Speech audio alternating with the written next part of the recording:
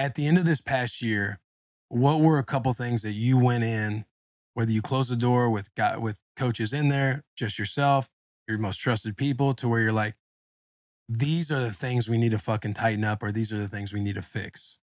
Because obviously you probably get a sense of being very sick and tired of making it so far, being like the best team in like the regular season, and being like, what is it gonna fucking take to just get past this goddamn hurdle? Well, Like, what were yeah. a couple things you look at and some changes you might have made or things that you look to? Yeah, I think, well, you do that every year. You always look at, what went right.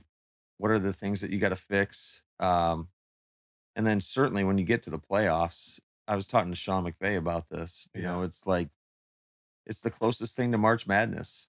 I mean, the competitive balance is so close, and it's a play here or play there, and Yeah. from playing in this leagues for so long. But certainly we've had some bad mistakes at some really bad times. So you look at, obviously last year in the playoffs, just we were pretty much in control of that game, although we weren't playing very well offensively.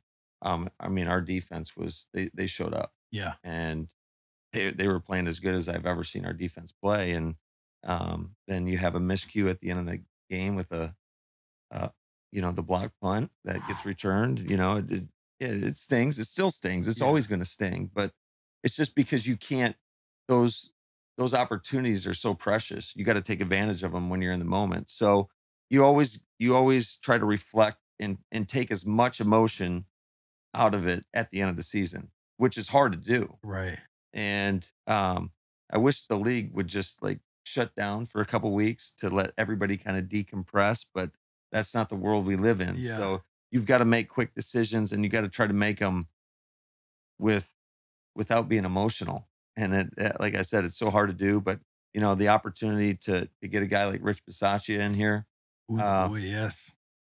it presented itself. And it's one of the toughest part I think about being a head coach is saying goodbye to other people, Yeah. letting guys go. And that's something that I'll never get used to. But it is part of the job. And you always have to have the interest of, there's so many people associated with our organization, not only just our coaches and players, but personnel and just everybody that works here. And so you always got to, you have the responsibility of looking out for everybody within the organization. Yeah. Does it get harder? Like this past year, does it sting more than the years past? Like obviously they all sting, but was there a sense of like, God damn it, dude?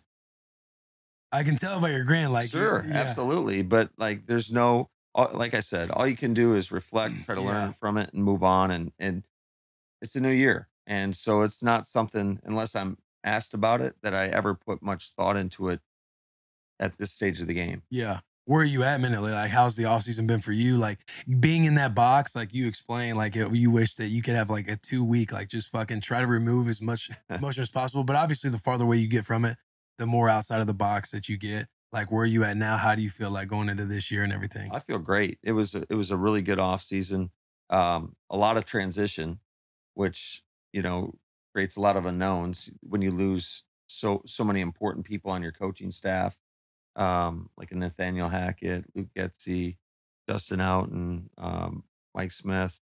We lost a lot of really good coaches, Murray Strayton. So um, that creates, hiring people's hard, Yeah, especially because hiring the right people and guys that are gonna fit in with the culture that we have in place. And so that is there's a little bit of a learning curve there, but we've been able to hire some great people. We're able to promote Adam Stenovich to offensive coordinator, and bring in guys that Tom Clements, who uh, was here previously as Aaron's quarterback coach from his second year all the way to like year 14 or whatever it yeah, was. And then so we got bringing in Rich has been awesome. So we were able to handle that transition and learn and kind of grow together. And yet we haven't faced any real tests yet in terms of the adversity that comes along with the NFL season. But and then also replacing some